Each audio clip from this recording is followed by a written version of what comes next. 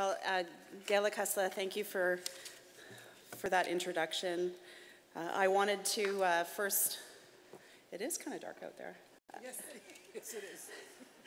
First of all, wanted to acknowledge the elders, matriarchs, veterans, chiefs, youth, my colleague ministers, ladies and gentlemen. It is indeed a pleasure to be here to speak to you on Treaty 4 territory and to be in the city of Regina. So today I want to talk about rights recognition and the incredibly important transition that we now find ourselves in. And I'm going to speak to you both as a Minister of the Crown and as a Kwakwaka'wakw citizen.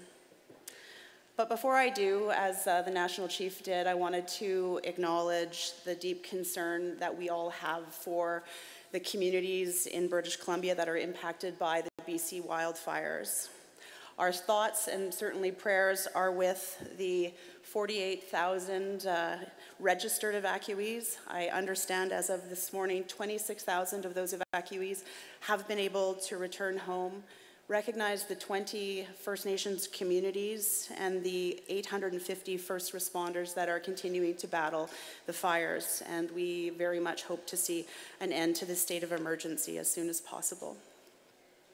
So, as many of you know, over the years I have attended the AFN AGA in various capacities, with my father as his daughter, as a treaty commissioner, as an elected councillor of my Indian Act band, as the regional chief of British Columbia, and in the last couple of years as the Minister of Justice and Attorney General of Canada.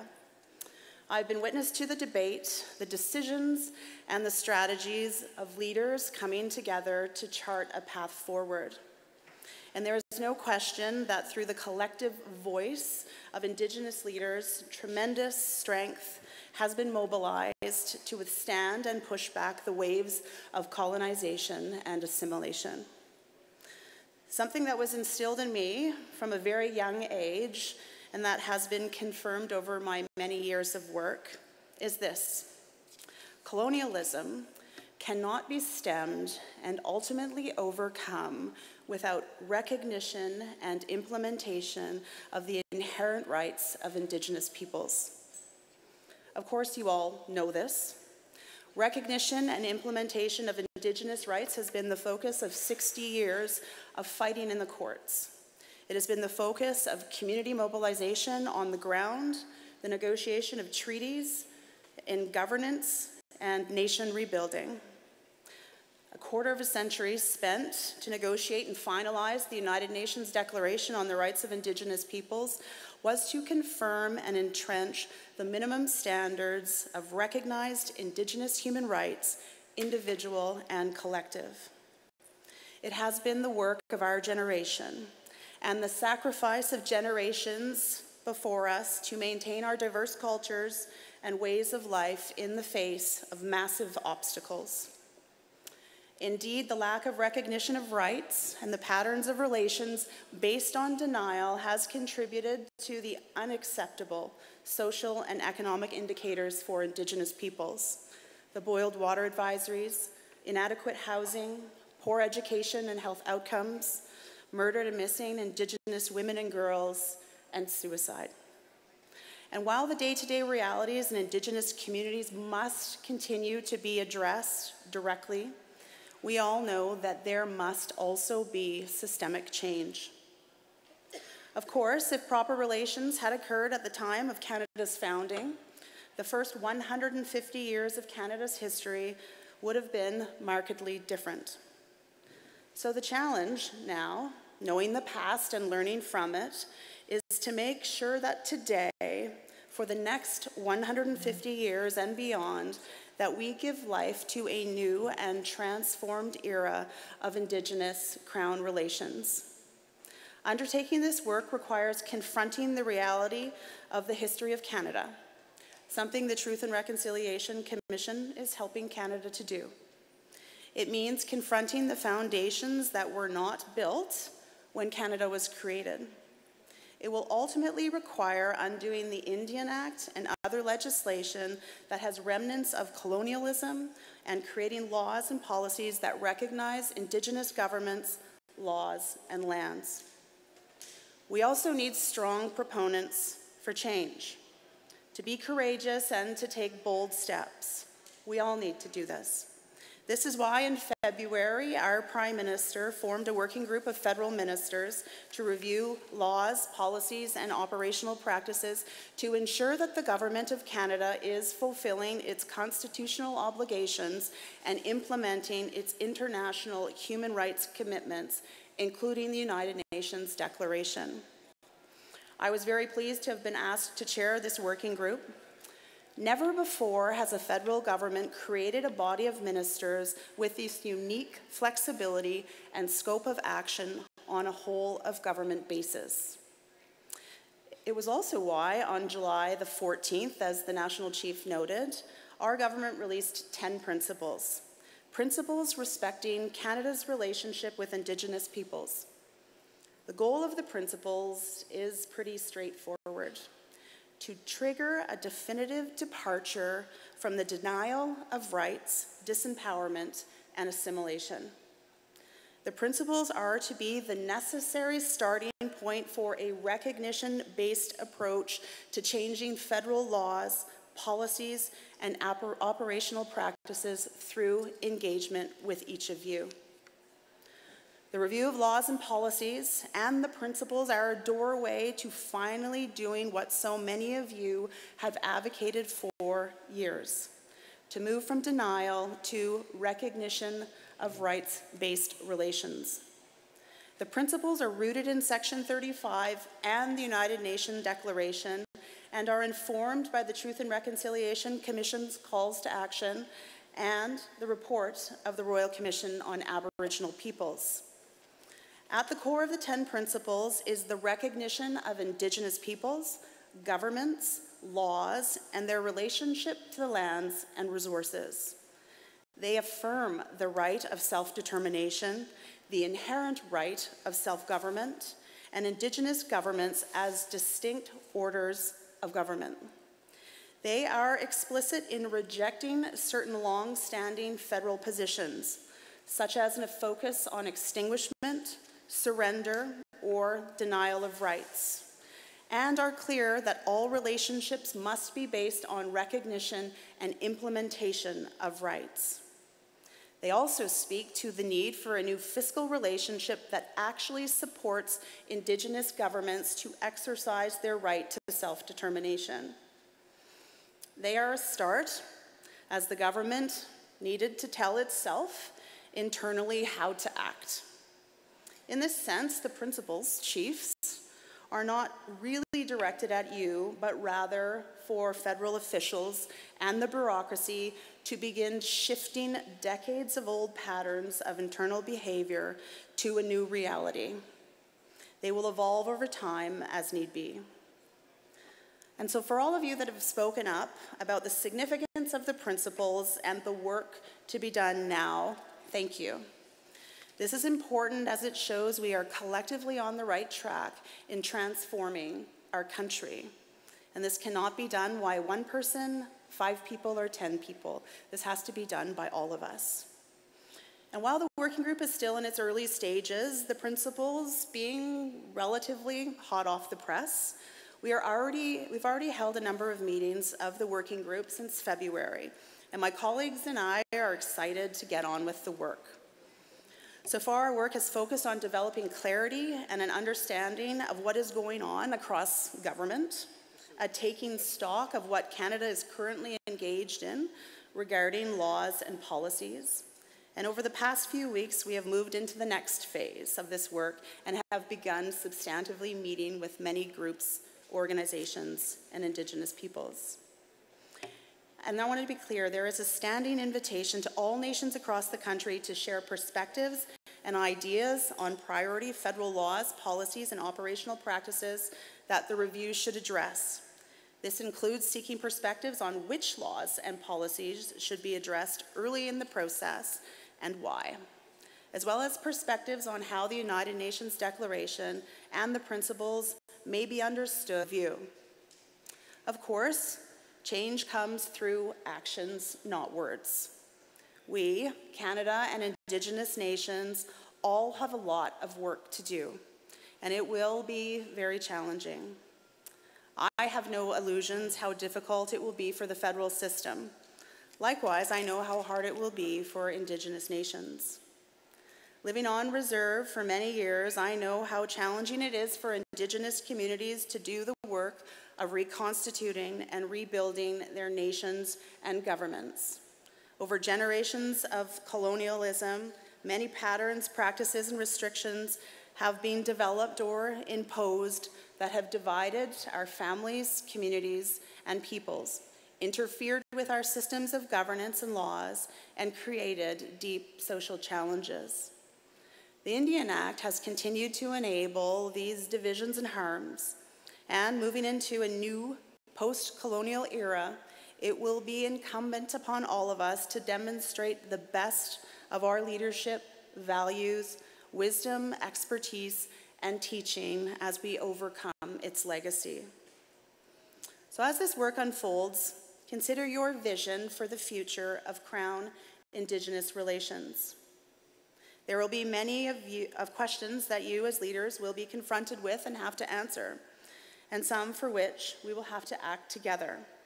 For example, as Indigenous peoples, bonded by language, culture, and traditional territories with rights to self-determination and self-government, how will you organize yourself for implementing relationships with the Crown based on recognition of Indigenous governments, laws, and rights?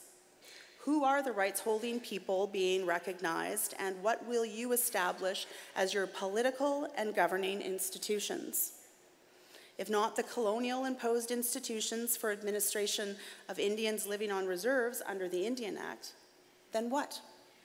In considering our government's commitment to a distinction-based approach on recognition, how will your nation and/or Indigenous governments be organized? What is your territory? Is it shared with another nation, and to what extent? How will you work to engage your elders, educators, business leaders, youth, legal experts, community organizers, and members around key issues of nation reconstitution, government rebuilding, and new forms of partnership with the Crown based on the recognition of rights? Are your citizens ready for change? What steps must be taken to prepare your citizens for looking at new ways of organizing beyond the Indian Act? Do you have the necessary capacity and tools for change to exercise your right to self-determination? Where you have existing intergovernmental arrangements with the Crown, for example, a peace and friendship treaty, an historic treaty, a modern treaty, or a reconciliation agreement, how do these relate to rights recognition, the implementation of the United Nations Declaration, and what is understood as the evolving nation-to-nation relationship based on rights recognition? Consider also that our government and Indigenous peoples will also be called upon to be ambassadors for this change, more broadly as the national conversation inevitably continues and increases across Canada on advancing reconciliation based on recognition. How will we do that work together? In the period of non-recognition, for the most part, these questions did not have to be fully answered unless perhaps you were required to do so in court. Well, they need to be answered now. And of course, they cannot simply be answered by Canada. They need to be answered by you and by all of us. And while we know many of the questions, we do not have all of the answers at this point, and we do not know exactly how this critical work will unfold. But this cannot stop us, and it cannot be an excuse for inaction. Hard choices, creativity will need to be seen across government and within Indigenous communities. And so, just before I close, let me say a few words about where we head from here, at least from my perspective. The critical path, as it were, that we might follow. There are 6 observations that I would share about what I think comes next. First, there is no doubt the path forward is one of working in partnership.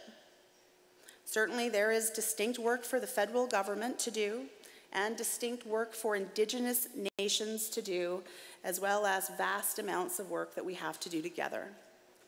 Second, we need, in very short order, a new policy framework that will break through the limitations and delays that have been barriers to reaching understandings on how to address title and rights, historic treaty implementation, and the implementation of the inherent right of self-government.